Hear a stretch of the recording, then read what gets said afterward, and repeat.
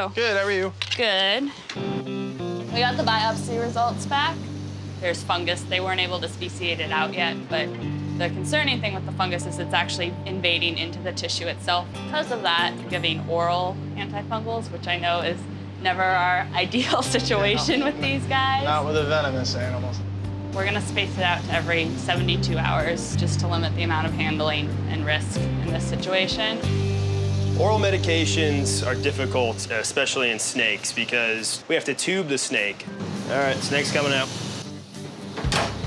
And that is statistically the most dangerous part of venomous keeping.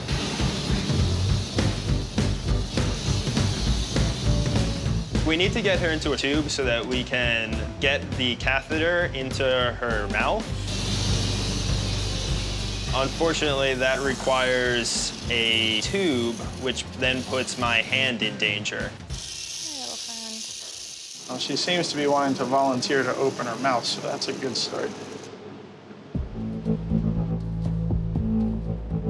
Come on, straighten up a little bit. Once the snake is in the tube, we have to insert a catheter down into the snake's throat until it's deep enough into the stomach and we can inject the medication. This is why we hate oral medications with venomous. This particular snake is especially challenging because her head is so large. We have to use a large diameter tube, but that also allows her to scrunch her neck up and kind of get into an S shape and doesn't allow the catheter to go down her throat.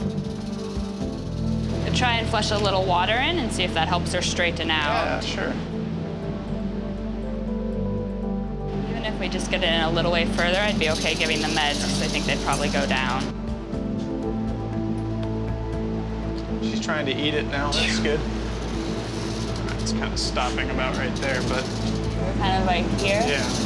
All right, why don't you tilt her up?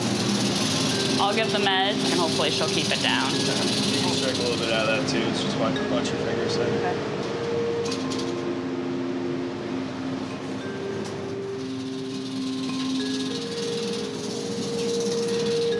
All right, I'm coming out.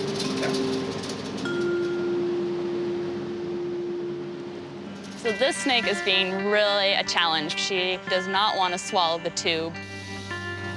The prospect of having to do this every 3 days is not my favorite. It's stressful to the animal and it's stressful to all the staff involved. But I need to make sure this snake gets medication